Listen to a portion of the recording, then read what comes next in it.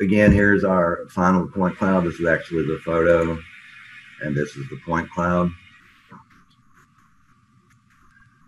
And this is the final one for ReCap, and I broke it up so that we could go in here and turn things off and on. So if I want to turn the exterior off of it, all we see is the interior of the building plus the basement below.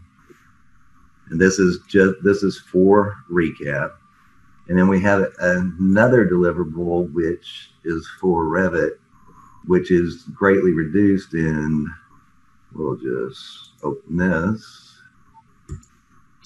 And one thing I want to point out really quick for those that have just joined this afternoon, what Jeff's showing here, this has all been done today. So the interior, the exterior of the house, all of this the scan was started when we started the presentation at just after 9 o'clock this morning. So what you're seeing here, none of this was done yesterday ahead of time like our other presentations have been. Jeff has just been working on this just today.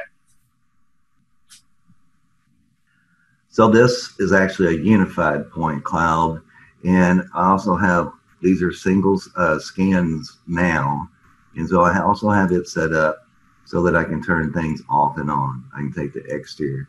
And why did and I even did one for the roof, so you could take the roof on and put it back on. And why did I go through all this? This is why. So the one for ReCap is the original with the pictures and everything. This file is 8.28 gigabytes. Now, imagine this was 1,000 scans and that's 250 gigabytes. That's going to make it difficult for your computer's graphics to keep up with inside your design software. So if I go back over here for Revit, you'll see that that's down to 3.27 gigabytes. Plus, it's also separated in the different files, excuse me, wrong one, here that can be turned off. And all this information transfers over to Revit for your design. So you can turn things off, and used to be able to, and you can see that there's 80.62 million points in that scan. This exterior has 31.98 million. That's a lot of points that if you can turn off, then Revit doesn't have as big an issue with the point cloud. So those are the two deliverables there. If we go into Revit, I've got a project open here. It's just an architectural template. I'm going to go into a 3D view and insert the point cloud in. Point cloud, and it's already on the unified. I'm going to leave this center to center. If you're bringing multiple point clouds in, there's a different way to load it, and that'd be for another day. But here, we'll bring this in. There's our point cloud, came in real quick. I want to be able to set it to my project template. So in order to do that, and also show you how the point cloud is broken up, we can see here those different views or status, whatever you want to call them, where I can turn it off and on. Because the exterior extend is in my way, and the exterior, I'm going to that. And now we can see the first floor level of the building. And I want to move that to my project template. So I just select the link. I've got my level set up here.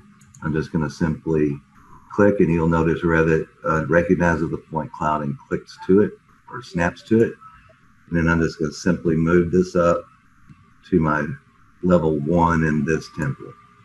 And now that it's there, that's the north elevation. We'll go into the west elevation. This is just to assure that it is level. And so let's go turn the same thing off in here. And this is view specifics on what you can turn off and on. So really, I mean, it just kind of highlights, kind of that necessity to, if you do that work inside a ReCap there, you're really setting yourself up when it comes to the modeling portion of being able to just more easily navigate that data within Revit instead of just bringing it all in as one chunk organize it in ReCap, and then bring it in, and you can turn those things on and off like layers. Right, exactly. So then again, we're going to go to the first floor level. Since we've set the level, we assured that it was level. And now we're going to go in and turn some things off again in the first or level 1 view. And I'm going to turn the exterior extended. That's basically just for, you know, a site map or to see what things are around. But I'm going to go ahead and leave the exterior on. I'll just leave all of that on right now. I want to get rid of that. And so here we can actually see the floor plan of the house. Hey there, thanks for tuning in.